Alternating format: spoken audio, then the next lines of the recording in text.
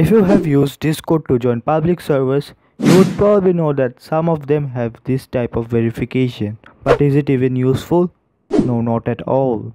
In fact, in this video, I will show you how to actually create a verification system for your Discord server. But first, why is this verification useless? The way that it works is when you join a server, only the verification channel is seen by everyone. So when you click the verification reaction, a bot assigns you, or in this case, Callbot assigns you a member role that has perms to see all the channels. But does this guarantee only real people can pass this verification? No, because if anyone wants to raid explicitly your server, they will automate that it reacts to the message on the verification channel. So to terminate that, we need to use a more secure verification, and now I will show you how to exactly do that. The bot which I will be using is Captcha bot. You can find it from the app directory. Then going into my server, we will create a verified channel and put it on top. Make sure the verification channel is seen by everyone by going into the channels setting.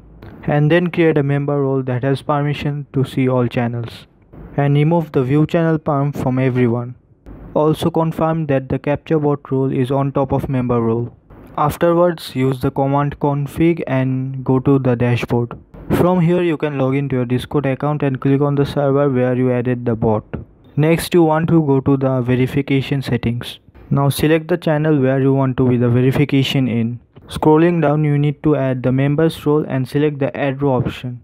You can also edit the verification message and the buttons. When you are all set, post the message and the bot will send the message in your server.